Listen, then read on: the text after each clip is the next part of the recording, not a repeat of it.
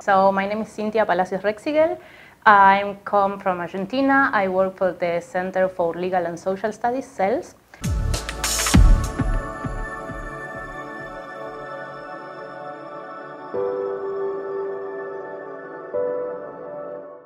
There are a lot of components that made me do what I'm doing now, but I guess the defining moment was when we were trying to pass the bill to legalize abortion in Argentina, which finally happened in 2020. Back then I was participating in this workshop I was doing in juvenile women's prisons in Argentina, which was life-changing for me because I learned from their experiences. Like, these were like adolescents they were like 15 or 16 years old, most of them wrongly imprisoned because of gender issues, and some of them were actually defending themselves. And to see that while I was going out of there and seeing this whole feminist movement was like mind-blowing for me.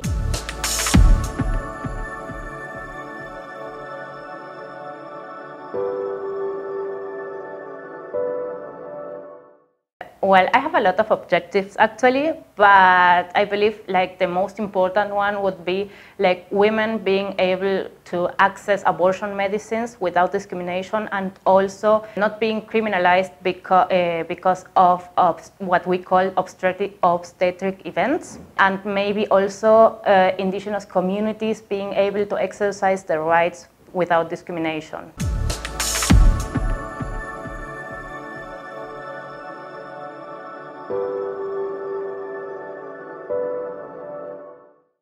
Well, fortunately, I live in Argentina. It's a safe country to be a human rights defender, at least in Buenos Aires, which is the capital city where I live. I haven't been specifically targeted because of being a human rights defender. However, my work is always at risk. And also, I believe like some communities that I work with are targeted because of being human rights defenders. So I believe my work and also my responsibility is acting when they can't.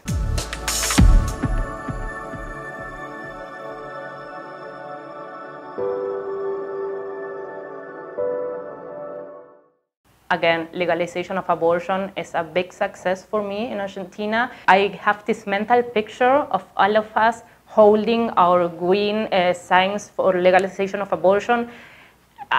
This picture like just resonates in my mind. There was also COVID going on. It was December 2020, right? So we were all like in our houses and we still went to Congress. I was scared of going out because of COVID, but still I just went. I saw just at the exact same moment they voted yes, and we won. Like how, like it was like the ocean, right? A green ocean, we called it Marea Verde.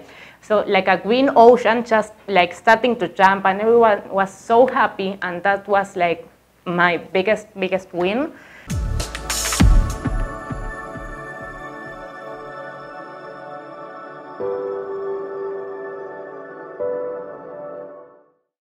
It's actually my first time in Geneva, and also my first time doing in-person advocacy. So everything is new to me, but I guess my message is that for people to always remember there are people on the other side of the paper they are working on.